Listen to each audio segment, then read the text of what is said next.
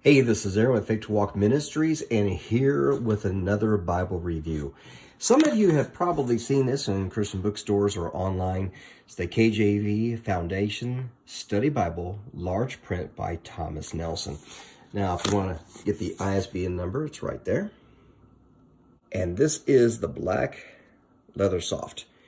And if you know me, I like genuine leather or better premium leather, but if I'm going to have something cheaper, I'm not going to go bonded. I'm going to go the leather soft. It just lasts longer. This is actually a really good Bible for new believers or believers who have been in the faith a while and just want not a real deep study Bible, but one that has some good notes that lays the foundation of what the scriptures have and what the scriptures mean.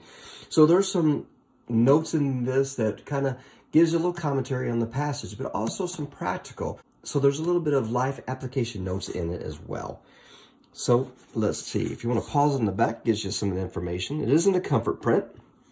So there's some of the information about the Bible. We'll go through it. Okay, so let's get this out of here.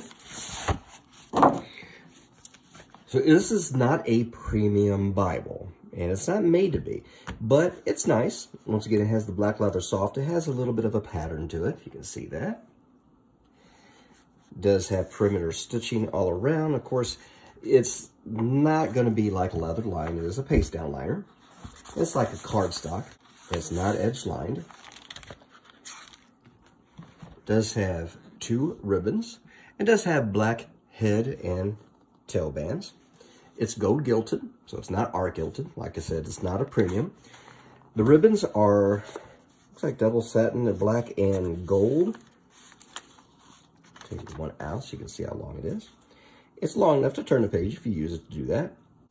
There we go. Let's see, now it is Smythe sewn. So there is stitching you can see down in there.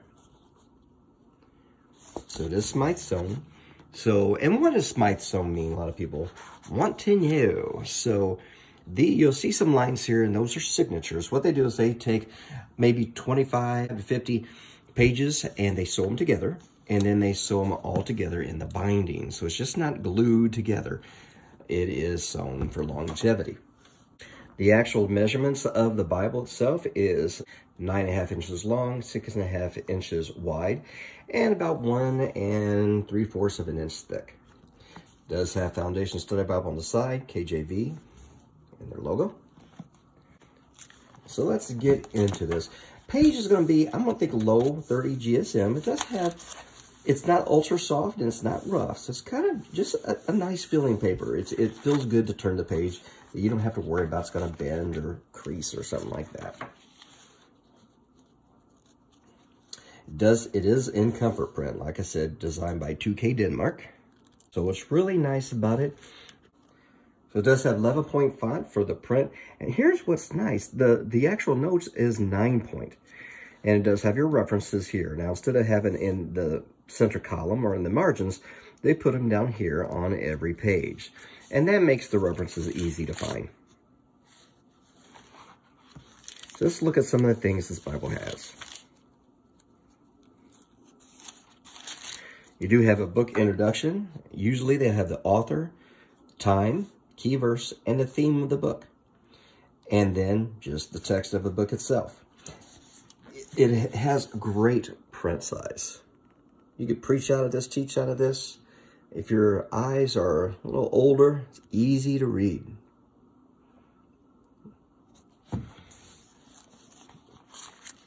It does have concise study notes. So they are good. I might share with you a couple of the study notes. It has theological notes, cross-references, and concordance we're going to look at. And there's a study guide in the back of the Bible we're going to look at as well. What's nice about the Bible, every book will start on its own page, and you have some room for notes. You can still write your book introduction notes here. And this allows you extra notes in the back of every book.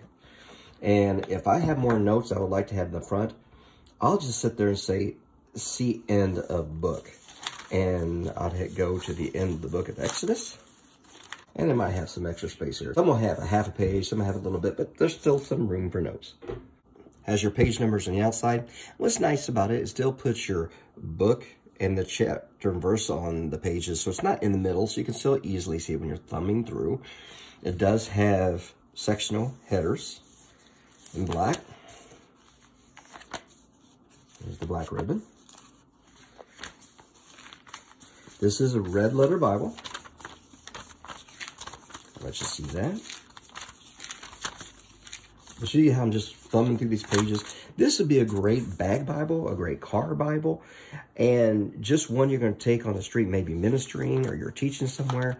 It's a good Bible to have. Okay, here's the red letter. It's a good red. It's not as dark as some, like premium Bibles have the brick red, but it has a nice dark red so you can read it easily. So let's take a look at one of the notes. You know, when Paul in 1 Corinthians chapter 15 is talking about the gospel, and really it's a simple gospel message, I have a little quick note on that, and it's kind of interesting. You know, Paul said, "Moreover, brethren, I declare unto you the gospel which I preached unto you, which also ye have received, and wherein ye stand, by which also ye are saved, if ye keep in memory what I preached unto you, unless you have believed in vain. For I delivered unto you first of all that which I also received, how that Christ died for our sins according to the Scripture, and that he was buried, and that he rose again the third day according to the Scriptures." So they just break it down really easy here. The gospel message, Paul makes it clear here that evangelism should be centered on the gospel of Christ. The central point of the good news is Christ's death and resurrection. The 4 key points about that gospel are, and here it is. God's word says all are sinners condemned to hell. It's got some references. Number 2, there's nothing a sinner can do on his own to save himself. References. Christ was born, crucified, and resurrected to save lost people from their sin. References.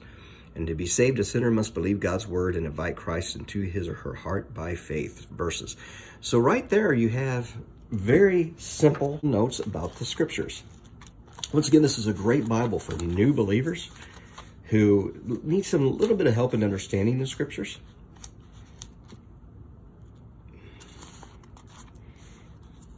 Now, there are some notes. If there's 2 opposing views, they will show you the note and they will say, likely this is what it means. And they'll say, others interpret it this way. So it kind of does give you a dual of what it could mean. Always remember this, the scripture text itself is inspired. Commentary is not. It could be anointed, but it's not inspired. So you're going to find things that you disagree with in the commentary. You'll find that in every study Bible. And so you take what, you know, the good, cast out the bad, but there's not really a bad things in this. It just gives you alternate what it could be. Here's the biggest thing about the Word of God. All your doctrine comes from Scripture only. Taken in context compared with other passages of Scripture. And when the Holy Spirit wrote it, unless it's a dual meaning of the verse, and some you'll see there's dual meanings, like prophecy. There's a short view of prophecy and a future view of prophecy, things like that. But for the most part, the Holy Spirit's going to mean one thing. So it's up to you to study it through to see exactly what that verse is meaning. He's not going to mean 2 things, even if they say there's 2 views. The Holy Spirit's going to mean one. And so you got to understand and study the scriptures yourself to find out what that is. But let's look at a good note, a very famous passage, John 3:16. For God so loved the world that he gave his only begotten Son, that whosoever believeth in him should not perish but have everlasting life. Let's look at the note in verse 16. It's a good one. Belief involves understanding, knowing, living, and being committed to a relationship with God. How one does all that is so different from not doing it. It is like being born again to a new life. Nicodemus had a little knowledge. What Nicodemus failed to understand was the nature of spiritual reality.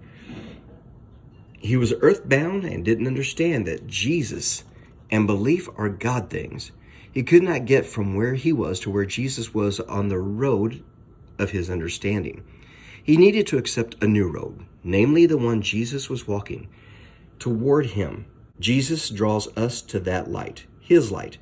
We have to respond to it as Nicodemus did over time.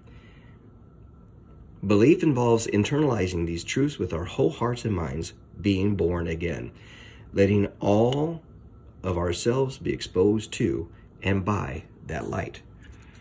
Even John 3:3 is a good one.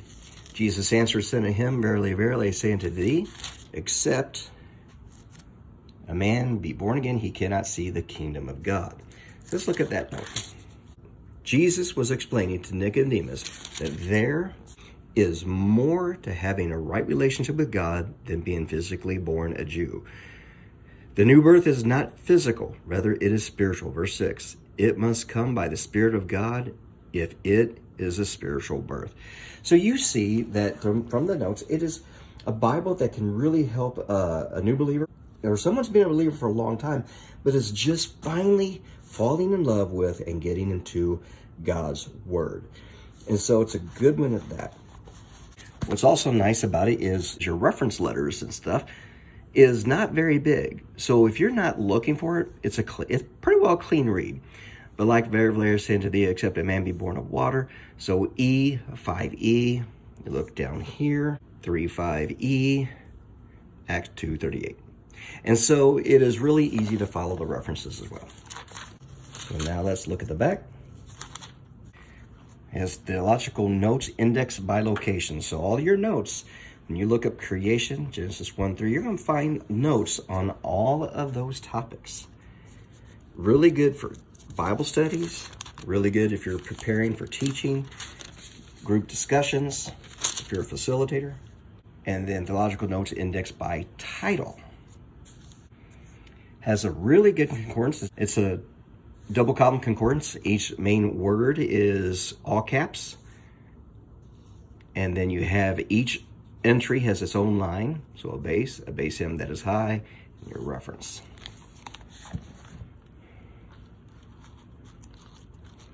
And like I said, that's a pretty good long concordance.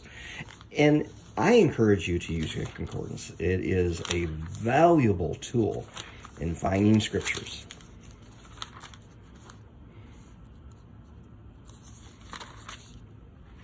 You got a harmony of the Gospels.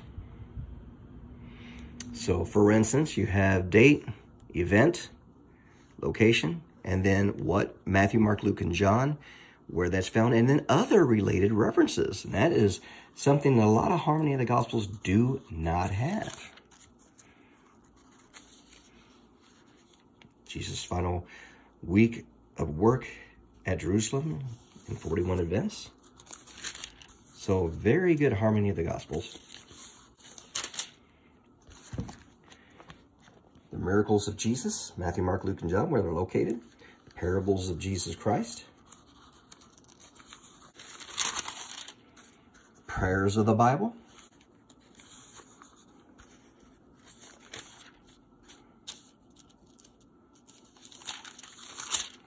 Prophecies of the Messiah fulfilled in Jesus Christ, presented here in their order of fulfillment. This is a valuable tool, especially if you're witnessing to somebody and they have a hard time believing Jesus is who he is.